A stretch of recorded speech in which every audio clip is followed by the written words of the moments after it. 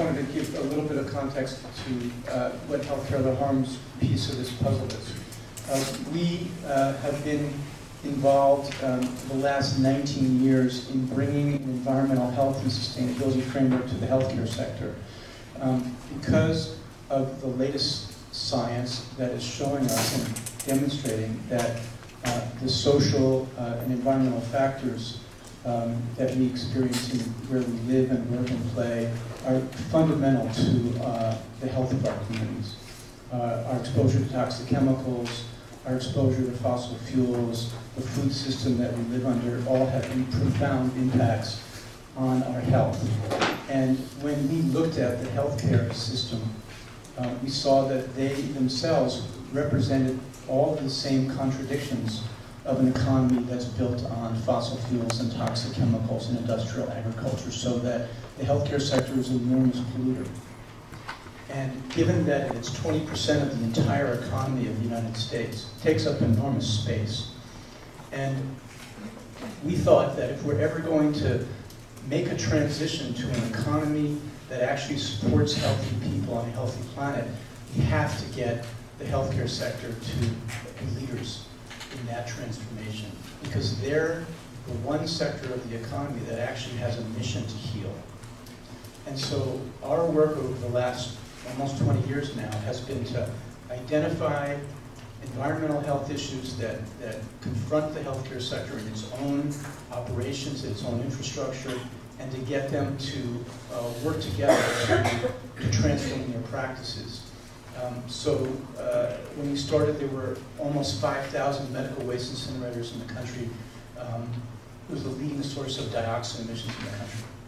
And over 4,500 more, now there's less than 60 incinerators in the country. And healthcare has figured out how to recycle its waste, how to reprocess its waste, how to reuse things, and save money in the process. When we started, mercury thermometers were the standard. And the kids were being born with enough mercury in their bodies that were impacting their brain development because of all the mercury in the environment. And the healthcare sector in the United States and Europe and now globally has completely eliminated mercury, moving to a complete elimination. And then we similarly did stuff around healthy buildings. How do we design our infrastructure, our clinics, our hospitals that can actually promote health as opposed to sickness? How do we detox our supply chain? How do we make cancer centers without carcinogens? How do we build children's hospitals without chemicals linked to brain defects, and learning disabilities? So all that's been happening over the last 20 years. And in the context of that, we've also looked at food. And said, when we started, there were fast food joints in over several hundred hospitals around the country. So it was a complete disconnect between clinical care and the food that was served in healthcare. And over the last now almost 10 years, I think, we've been working to transform the food purchasing practices and consumption practices of healthcare to make the essential link between healthy food and healthy people. Food is medicine. And just as a setup to Lucia's presentation and others, food has been the place where we started to understand how not only can you aggregate the purchasing power of healthcare to drive the economy, to bend the economy toward health, but also it's the place where you can begin to localize the economy. Because where the most powerful resilience is in food systems is actually at the local and regional level. And so it's not good enough for hospitals in Boston to buy organic food from California farmers. We want to have sustainable farmers in and around Boston or Cleveland or Detroit or any other place in the country that's servicing those hospitals with sustainable food as well as servicing the community. So the presentation you're here today is about how we've come to understand how the current food system works in terms of the way hospitals purchase it, and how we've been able to start to transform it. And then what we're trying to do here is to continue to take the next several steps in transforming it. So I'll stop there. Okay. Thanks, Gary. Thanks. Can everyone hear me? Okay, great. And thank you all for being here and your participation in this discussion today. I know that we have expertise and experience here in the room, folks that are working on food system related projects in Oakland, Richmond, and the greater Bay Area. So what we're really going to do is provide kind of an overview of what we know and our experience in the healthcare sector around the procurement of healthy food and the Healthy Food and Healthcare Program, and then really open it up to talk about how can we utilize that strength and build more capacity to support what's already going on here in communities. So the Healthy Food and Healthcare Program, as Gary said, is about 10 years old. We got our start in 2005 with the first Clean Med conference in Oakland. And it's really about the mission of Healthy Food and Healthcare is to leverage both the purchasing power and the expertise within the healthcare sector to build a healthier food system. So after about 10 years, we have over 1,000 hospitals around the country that are engaged in this work in one way or another. Some are sourcing antibiotic-free meat products, some are sourcing locally grown food, some are eliminating sugar-sweetened beverages. Hospitals are doing a whole wide spectrum of different activities. And here in California, we have about 1/3 of all the California hospitals are engaged in healthy food and healthcare. So here in California, that translates to about 165 hospitals doing this work. Next slide. And so when we say healthy food too, it's not just about the traditional nutritional content of food. It's not just about the calories and the sugars and the fibers in food. We at Healthy Food and Healthcare, we really take an environmental nutrition approach to the work. So it's really about, if we're going to have a healthy food system, it's really about looking at all of those social, political, economic, environmental, and health factors that go into producing that apple. It's also about how that was produced, where it was produced, who produced it, the processing, the packaging, the transporting, all along the food system spectrum. So it's environmental nutrition along that food system spectrum. And there you have the food system spectrum. So all of the, so we're looking at trying to think about creative interventions and support all along the way. So procurement is one thing, and obviously a very, very important thing, but it's also like, how can we look at all of those different activities that happen within the food system, and what can the healthcare sector do about it? How can it intervene? Thanks. And why do we care? Because, 50 to 100 years of creating a very mechanized, industrialized food system have come at some really, really steep and serious health and environmental costs. And I won't go through this whole list, but chronic diseases, for example, hundreds of millions of dollars to treat every year. And these are diabetes, obesity, these are illnesses that cross generations within families. They plague communities and they're debilitating for communities. So very, very important. Antibiotic resistant, pesticide exposure. There's a whole host of health, societal, and environmental costs to the way we are currently producing our food and the current food system. Next slide. And so what's healthcare's role in this, and what is healthcare currently doing about it? We can talk about the work that healthcare does in basically kind of three categories. The first one being the purchasing power of the healthcare food sector. So every year, about $12 to $14 billion a year in food expenditures nationwide. So it's a huge volume, and it's a lot of procurement power. And what hospitals are starting to recognize is that they can utilize that purchasing power and start, for example, demanding more sustainable food from their distributors and their group purchasing organizations. There's a lot of examples there on the slide, and Kendra is going to describe in detail a program that's going on here locally, a little bit more about that procurement power. Next slide. Another way that hospitals are doing this work is to educate and provide good models of good nutrition within their four walls. So, you know, patients are in a hospital on average about 3 or 4 days. Staff members at hospitals are often from the community. They work there, they eat there 3, 5, sometimes 7 days a week. They're stuck on the campuses and they can't get out for a half-hour lunch. So, you know, there's a great opportunity that exists within the facilities to educate folks about good nutrition and also to model it by serving healthy food in their facilities. Next slide. And the third way, and the one that's kind of most relevant to this group in this conversation is, and this is relatively new, how can hospitals and the healthcare sector move beyond their 4 walls and really affect the community's food environment? How can they take that purchasing power, that health expertise, clinical advocacy, how can they bring all of that to bear on working with communities to support the capacity that's already there and help build new capacity? So it's kind of in those 3 categories of work, and there are projects and models all over the country that are utilizing these various strategies. Next slide. So I just want to talk a little bit, we've talked a little bit about procurement. Kendra and both Kathleen Reed from Kaiser are going to touch on some very on-the-ground procurement examples. I want to talk a little bit about other opportunities for food system interventions that are fairly new.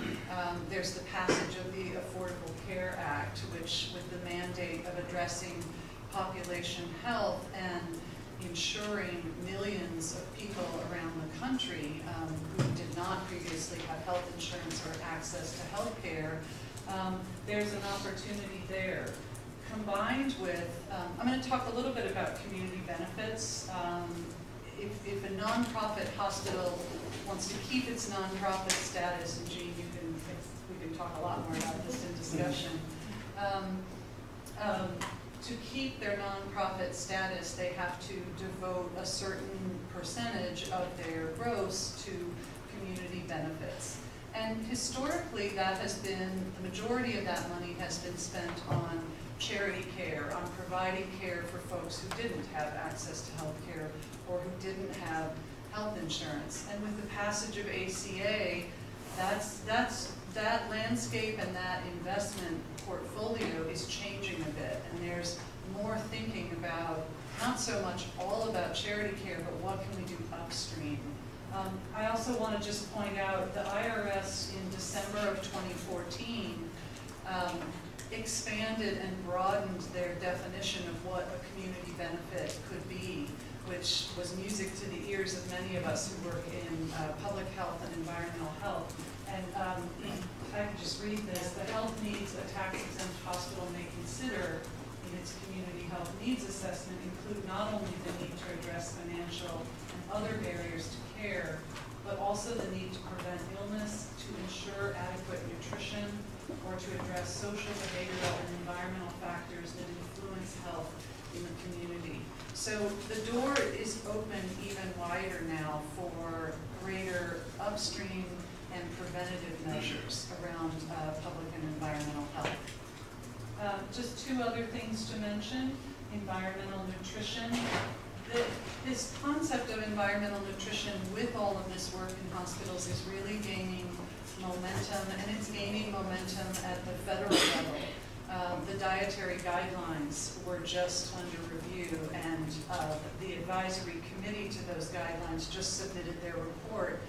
And it was the first time that sustainability language was included in the dietary guidelines. It hasn't been approved yet. We're all writing letters and crossing our fingers that something will happen, but that's a really big indication of that environmental nutrition framing, that it's not just about carbohydrates and fats and things like that. It's really about the environment as well.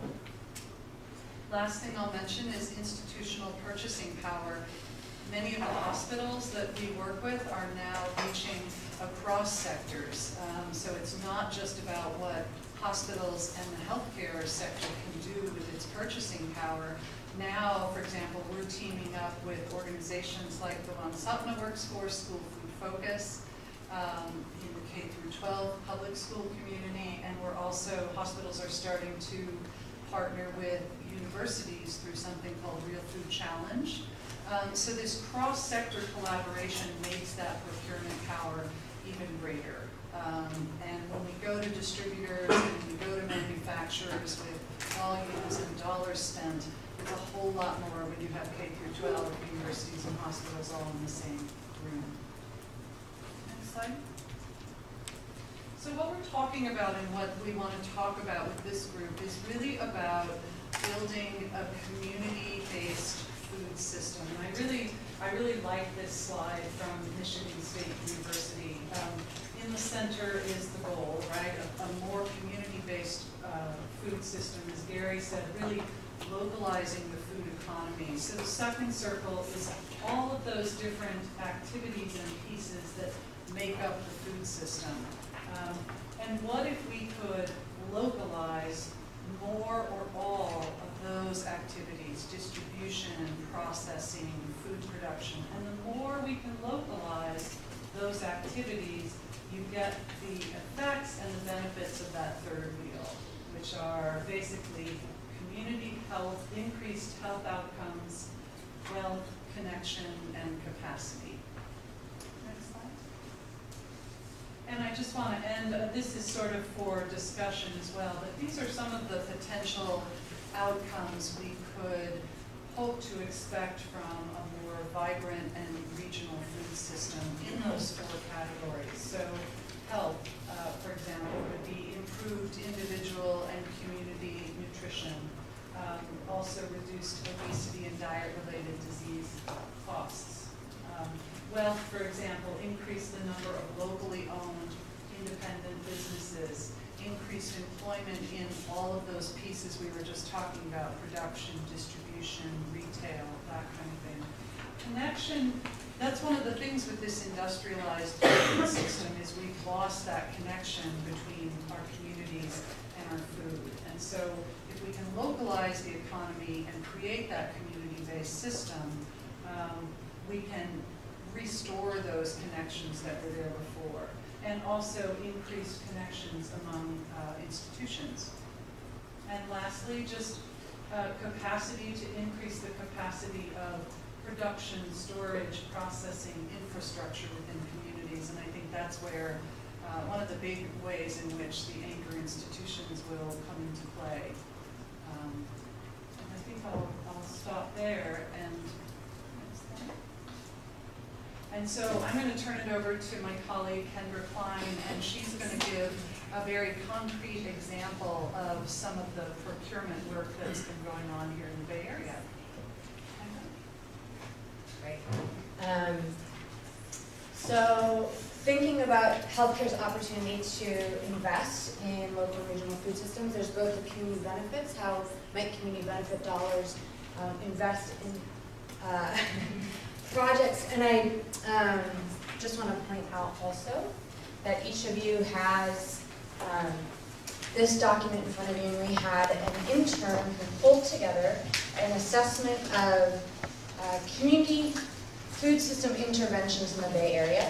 That is a very living document. I'm guessing that all of you around the table could add a couple, if not 10 to 15 more things to that list. So thinking about what types of activities are already happening, can we support them? I am charged with telling you a little bit about hospital food procurement. So here's the other avenue, is take those dollars being spent on food for the hospital cafeteria and the patients, and how do we direct those towards regional food systems? It's some fun opportunities and some really fun challenges. And some of the challenges are illustrated simply by this very 101 look at a hospital food supply chain. These group purchasing organizations are ubiquitous in the healthcare sector, and hospitals, due to contract conditions, purchase 80 to 90% of their food through a group purchasing organization, which negotiates with broadline distributors. So those are Cisco, US Foods, Gordon Food Service. You see their trucks on the road. And so a great deal of food is coming through. So there's some opportunity to work around that GPO and source directly from broadline distributors. We've had hospitals pool their purchasing power to bring new products into US Foods or Cisco. And there's opportunity to work with existing regional distributors or perhaps new food hubs. So there's actually more opportunity for perishable goods like bakery, dairy, and produce because those have remained more regionalized distribution systems because they're not as amenable to this very national consolidation. So here are just some examples of companies that are being supported by some of our Bay Area hospitals on what we call the Bay Area Hospital Leadership Team.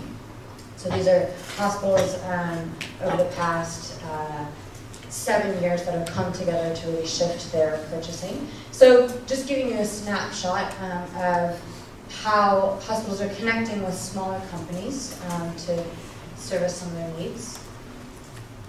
And then I'm going to give you just a couple slides more in depth on a particular project called the Farm Fresh Healthcare Project. So you can find this how-to guide at cahealthyfoodandhealthcare.org or just healthyfoodandhealthcare.org.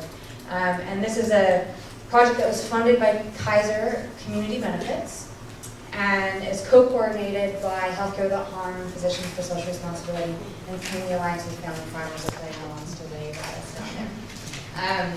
And we set out to shift the supply stream, to pull in, to shift the existing supply stream, existing regional produce distributors, to pull in product from small and mid-scale local family farmers, to prioritize organic and high-clean practices on those farms, integrated pest management, so supporting farmers who are reducing pesticide use. Source verify, so the story of the food stays intact all the way from the farm to the hospital, and then the hospital advertising and marketing so that patients and staff also know. Hospitals have some very strict needs for food safety. Some hospitals source up to 90% of their produce fresh cut, so cubed melon. So meeting that need of the hospitals for certain efficiencies. And combining hospitals' demand to leverage change. So we have these 6 hospitals in the Bay Area where we're working with their existing produce distributors, and we've sourced so far from these 10 farms, but we're talking to a couple more this summer. So I have some fun slides called Try Again, of missteps and things we've learned along the way, but I have a short time here, so I'm just going to give you a couple success stories. One is green beans. We sourced green beans from Dwelly Farms. Our distributor, Bay Area's Produce, actually has a processing room in-house, and so they were able to cut 1/4 inch, 1/2 inch, and 2 inch cuts, bag those, label them specifically from Dwelly Farms, and have at the point of sale, hospitals knew that they were buying from Dwelly Farms, so we could pull that through the system. And another great success has been strawberries from Coke Farm. So we have the hospitals understanding that environmental health connection between pesticide use on the farm, exposure to farm represented for eaters, to prioritize organic, and particularly berries with a very high pesticide load. So they've committed to higher prices for the berries. Coke Farm actually increased their acreage each year to meet the hospital demand. And Coke acts as a food hub, which is really wonderful. They've got warehouses and a cooling facility. They bring in produce from up to 40 smaller organic farmers in the area, which is really fantastic and allowed us to reach down to the 10 to 60 acre farms, which would be too small for a distributor to stop at otherwise. So that's just a little peek into some hospital procurement success, and you can find so much more information at healthyfoodandhealthcare.org, and I will turn it over to Klein.